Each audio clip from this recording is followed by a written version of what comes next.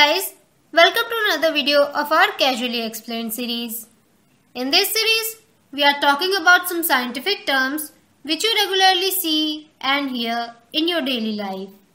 In this video, we are going to talk about Alzheimer's disease.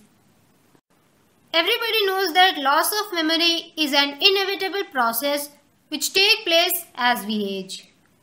There are many factors which lead to memory loss. This loss of memory in most of the people is mild one.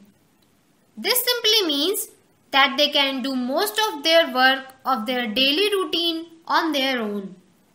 But things can take a dramatic turn when one gets Alzheimer's disease. Alzheimer is a disease that slowly destroys memory and other mental functions. In this condition, some proteins start to deposit throughout the brain. Because of this, the connection between neurons weakens, which may lead to non-function and death of neurons. This damage starts from the part of brain which forms and stores the memory, the hippocampus. And slowly, the whole brain is affected by it. The symptoms of Alzheimer are categorized into 4 stages: pre-dementia, early, moderate, and advanced. In pre-dementia stage, the person shows difficulty in learning and planning. Some depressive symptoms also appear in this stage. As the time passes, the difficulty in learning increases and the person reaches to the early stage. In the early stage, some people also show problem with language and executive functions. In the 3rd stage, difficulty in remembering and sleeping occurs. As the patient gets more and more confused about the places, they start to have problems determining where they are.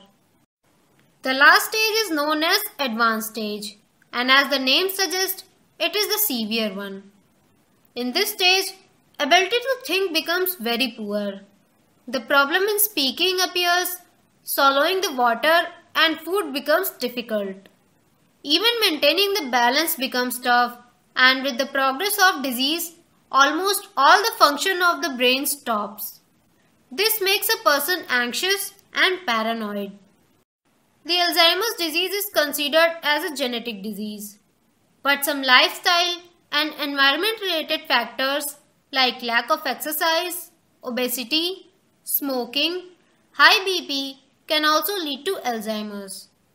Head injuries and depression and hypertension can also lead to Alzheimer.